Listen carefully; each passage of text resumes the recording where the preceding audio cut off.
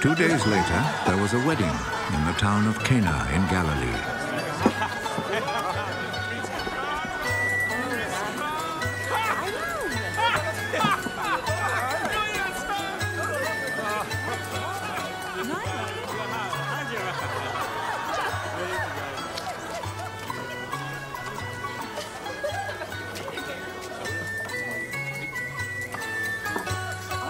Jesus' mother was there. And Jesus and his disciples had also been invited to the wedding.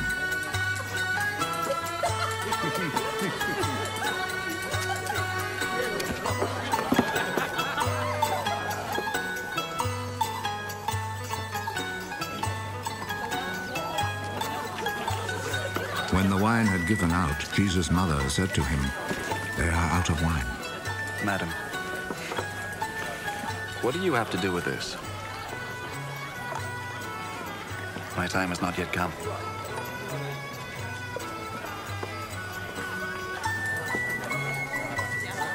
Do whatever he tells you.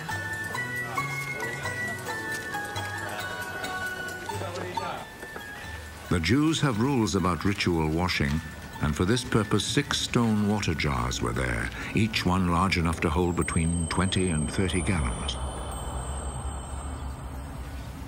Fill these jars with water.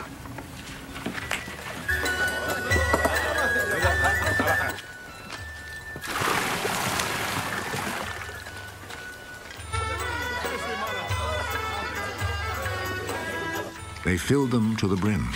Now draw some water out and take it to the man in charge of the feast.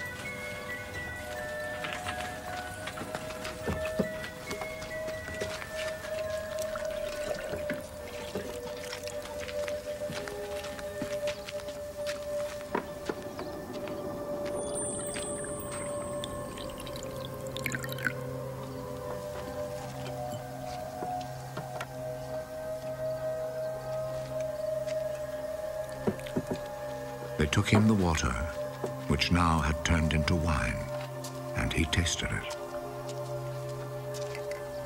He did not know where this wine had come from, but of course the servants who had drawn out the water knew. So he called the bridegroom. Everyone else serves the best wine first, and after the guests have drunk a lot, he serves the ordinary wine. But you have kept the best wine until now.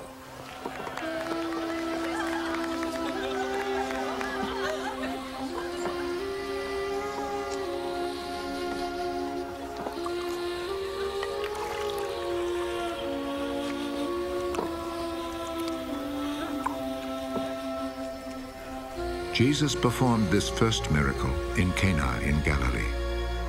There he revealed his glory, and his disciples believed in him.